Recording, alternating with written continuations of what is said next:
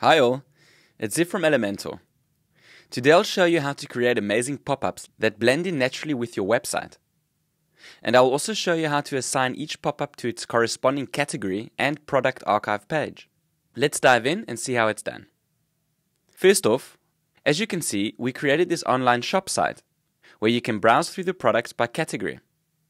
We also created these separate product archive pages, each representing a category. For example, accessories. We used the WooCommerce plugin to create the categories.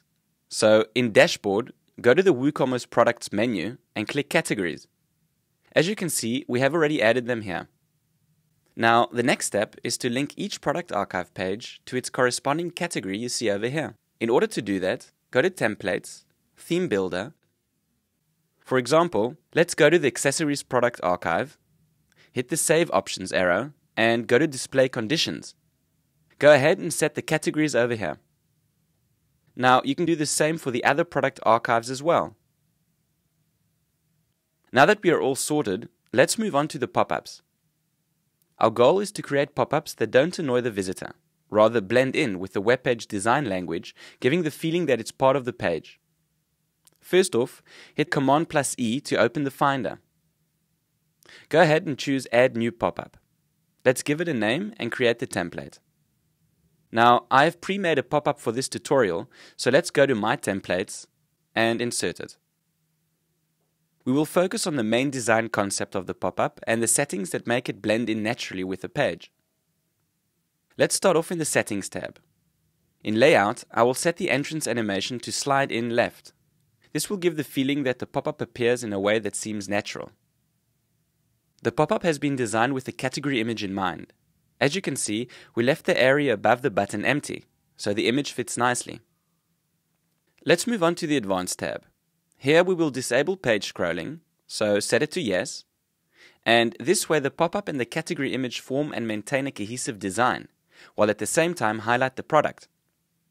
Now that we are done with the main design settings, let's move on to the conditions, triggers and advanced rules. Hit Publish. Now, first off, in the Conditions section, I will set this specific pop-up to only appear in the Accessories category archive page. So, go ahead, include WooCommerce, product categories, and search for the category and select it. Now that we've defined where the pop-up will appear, let's carry on and define which user actions will trigger the pop-up to show. Hit Next. I will use the on-scroll trigger. And I want the pop-up to appear at 8% scrolling, because that is exactly the right moment and position on the page where the web page, overlay, pop-up and category image all together form the natural blend effect we're looking for. Great. Now let's move on to advanced rules. Here I will set Show on Devices. I will set it to only on desktop, because this specific animated design concept is best for desktop. You can make custom pop-ups for mobile and tablets as well. So let's hit Save and Close and check it out. As you can see, the pop-up looks great, but the page category image is behind the pop-up, and we want the image to appear above the overlay and the pop-up. In order to do this, go back to this product archive template. Now, go to the image widget, and under Advanced tab, let's set the z-index to 10,000. Because the pop-up overlay has a default z-index setting of 9,999. This way, the image is forced to appear above the overlay and pop-up. Hit the Update button, and let's see it again. Cool! Now all you need to do is apply the same settings to the other pop-ups. The design concept remains the same. We just changed the images, texts, and colors. Well, that's it.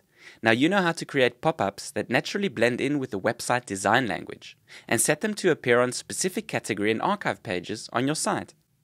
Don't forget to subscribe to our YouTube channel for more tips and pop-ups tutorials. See you later!